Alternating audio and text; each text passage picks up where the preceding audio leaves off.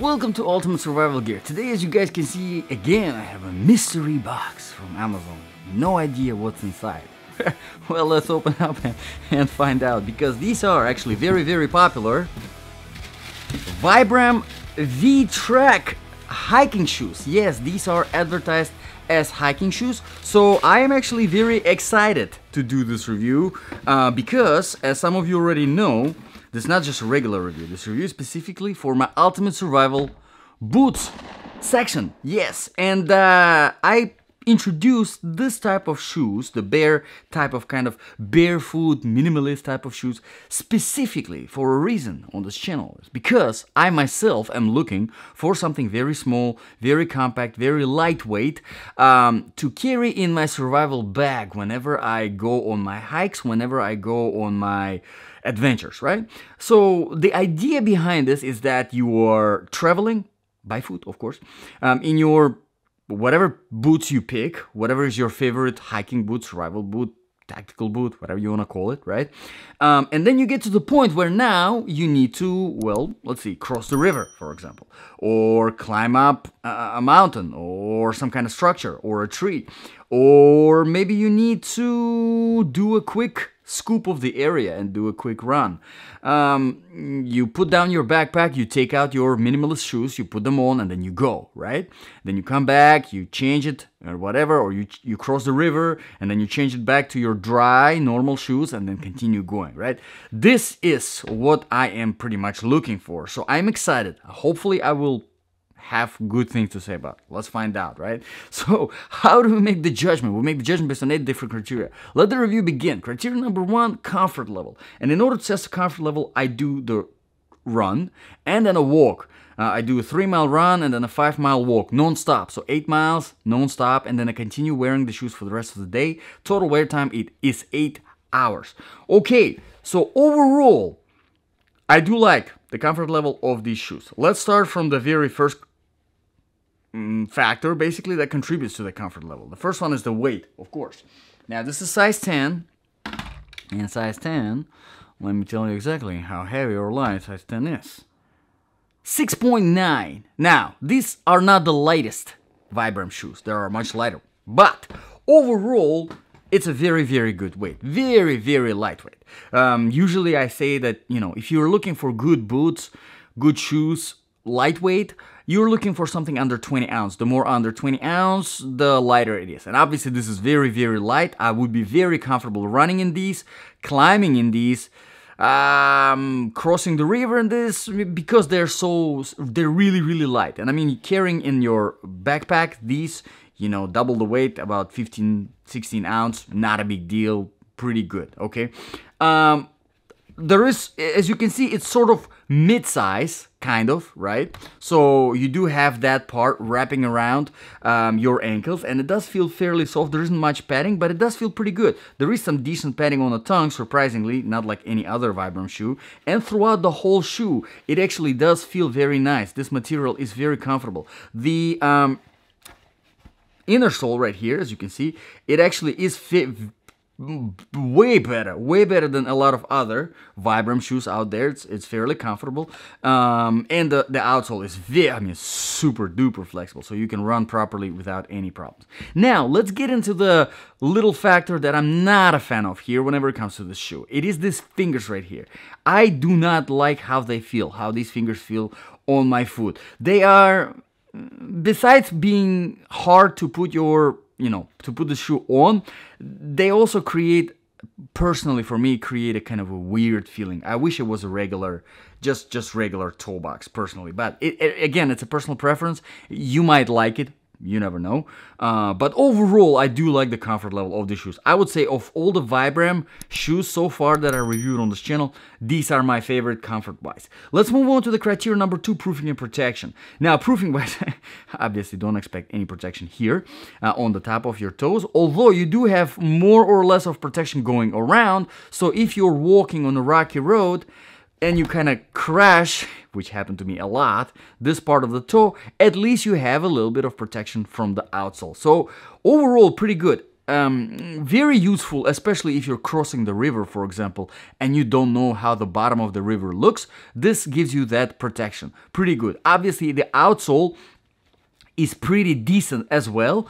It has decent amount of protection, way better, even though it is still very thin, don't get me wrong, but it's still way better than pretty much all the other Vibram shoes that I reviewed on this channel. Also, because this is sort of a little bit extended, almost kind of like a mid-size, right, minimalist shoe, which honestly, this is what I'm looking for. I am looking for a mid-size minimalist shoe. You can see here that you have a little bit of tiny protection on the ankles. Pretty good. Heel, not much. Okay, not big deal. And let's move on to the proofing, right? Proofing-wise, these are not waterproof, and I don't care. I don't need waterproof minimalist shoes. The whole idea is that you will get them completely wet, but because they're so small, so minimalist, they will dry up very quickly, right? So no big deal. That's perfect for me. But let's move on to the criteria number 3, quality and design features. Now, quality-wise, over 1,000 reviews on Amazon, so people do like these shoes overall, almost 5 stars. Yes, yes. Amazon link is in the description below, by the way. Now, design features. Here is my main problem with these shoes. Now, it might not be a problem for you, but it is definitely a problem for me. The lacing system. I don't understand it. I mean, I don't know what Vibram was thinking here. First of all, what is the point of this long of strings? What I mean, seriously, you can cut it probably in half. You can probably cut it more than half and still have way more than enough a string. This is a freaking paracord, not a string. I really don't get it. It's too thick in my opinion. It's not very. It doesn't slide through this fabric hooks that they used, which don't look reliable at all. I mean, at all. I don't know how long this will last, but this fabric hooks, they don't look reliable to me at all, especially considering the overall design. The minimalist shoe, because it's going to be so tight, wrapped around your foot, this is, you know, I really don't have a lot of trust for these lacing system. And I'm not a big fan of the strings themselves. They're too long, they're too thick. They don't feel good. They feel very, very cheap. Honestly, I would love to see a quick lace system on these. I don't know why Vibram did not just do a quick lace on these. It doesn't make a lot of sense. I'm not a fan of this. You might like it, you might be okay with it, but I am not okay with it. And then also the finger grooves, again, design feature wise, I don't like the fingers at all. They take forever to put this on because your finger goes here and then here and then here, and by the time it gets to the right spot, you've been in every freaking thing, and now you have the second finger to worry about. It's just, maybe I'm just not used to that, but not a fan. Not a huge deal. Again, it can be the personal preference, so keep that in mind. Let's move on to the criteria number 4 now, outsole, traction and stability. So, whenever I do my run and my walk, I do it on a variety of different surfaces, starting with older asphalt, then the newer tarmac, then the dry sand, then the wet sand, dry grass, wet grass, rocky road, trail surface, concrete, rubber, marble tile, and then the rock wall in my house. I think I included everything. Hopefully I did. But this outsole, like I said, is the best of all the Vibram shoes that I reviewed on the channel. By far. First of all, it gives you a decent amount of protection. And second, most importantly, it has excellent balance between aggression and flatness. Now, I wish there was a little bit more aggressive ridges here for climbing, okay? I think that's a huge miss on Vibram's side. I mean, they have it here. They have all the space. What happened? Why did you left this out? Like, look at this. This is all flat. Why? It's perfect opportunity to implement some good ridges, either going like this or like this, and it will just add as a grip for your climbing.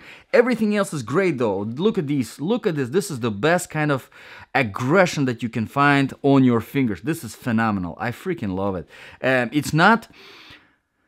It's not stupid aggressive, okay? Something where the sand gonna get stuck or rocks gonna get stuck. It's not like that.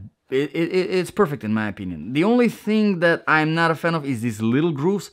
I don't think they are necessary. I would rather have something more of a complete design, something bigger going around. Why? Because whenever you create these little tiny grooves like this, right? I'm trying to focus it on this.